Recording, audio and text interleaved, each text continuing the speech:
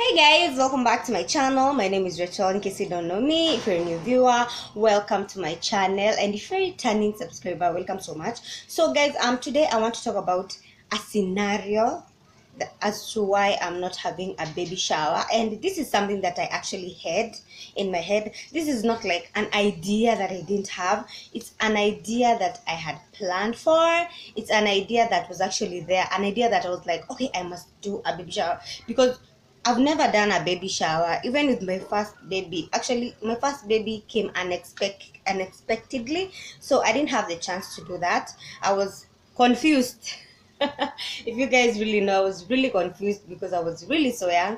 But with this one, because it is planned and all, I actually thought I will actually do the baby shower. But things went the things went sour because a lot of things have happened along the way, guys. A lot of things. Nowadays, even inviting people to your house is actually a problem because of the pandemic that we've been having. Going to the clinic is a problem. I don't know if you guys have been going to the clinic, if you're expectant or if you've gone to the hospital. The doctor cannot even examine you. They cannot touch you. They cannot even examine the baby unless they're doing a scan for you. They cannot examine the baby and see the condition of the baby. So one reason as to why I'm not having a baby shower is because of the pandemic, by the way. Because right now I'm not feeling so well. I'm prone to so many things. Kila kitu kikuja, it just passes with me.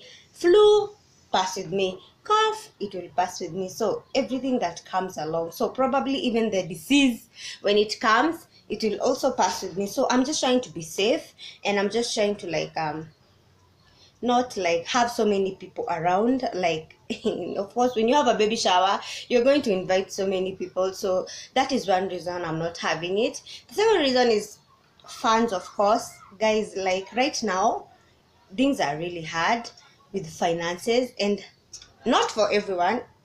Some people are saying you should talk for yourself, so I'm speaking for myself. Right now we are not that financially good, so the money that we have at the moment, we have decided to do the important things, the maternity stuff, baby stuff, and all that stuff. So we've decided to pull away the things that we feel like they are not that important. Of course, I know a baby shower is important. It makes you feel good. It psychologically prepares you for your baby, but for me at the moment it is not even necessary.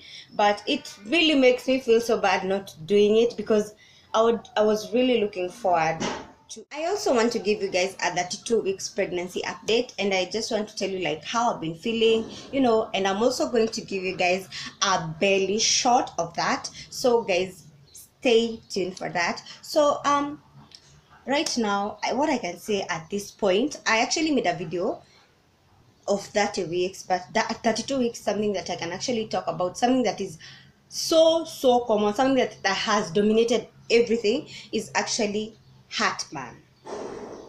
I would actually talk about heartburn.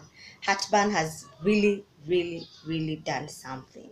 Heartburn, very heartburn, and some abdominal pain on my right side. So I don't know why that is happening, but my doctor told me that it is actually normal, because actually when you walk, or maybe you walk, or maybe you bend, so that's the update. And also the third thing, I have a sleeping and waking up strategy that I was given by the doctor. So probably I don't know if I'll be able to demonstrate to you guys, but let me just say it. You just, when you sleep, don't just sleep and just wake up immediately. No, you should sleep when you for example, you're sleeping like this. You should ensure that you turn to your side. After turning to your side, then you wake up very slowly.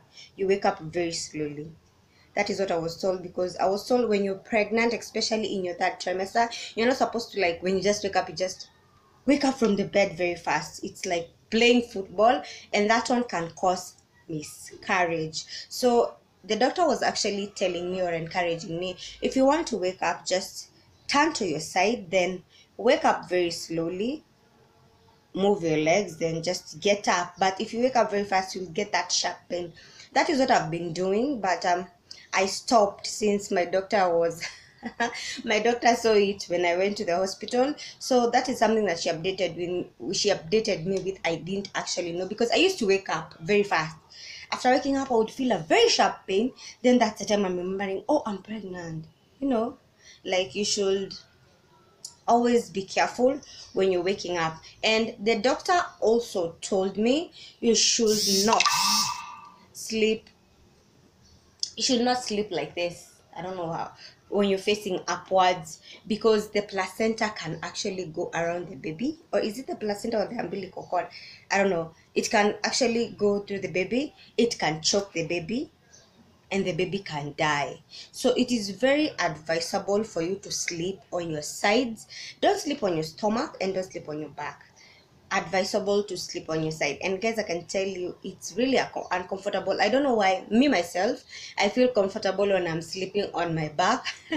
I don't get it. On my left, on my right, I feel so tired, so tired when I'm sleeping on both, but I have to, because that is what it is recommended. And also, in that 2 weeks, I have severe backache. My back is really aching. I can remember I had this problem when I was just in my first trimester, but my second trimester was fine. Everything healed, everything felt normal. But now I'm having the back pains again. So that is something that has been happening now, because when I was 30 weeks, that's something that I didn't feel. So guys, thank you so much for watching this video. If you like this video, give it a thumbs up. If you have not subscribed, kindly subscribe to my channel. So see you guys in my next video. Bye.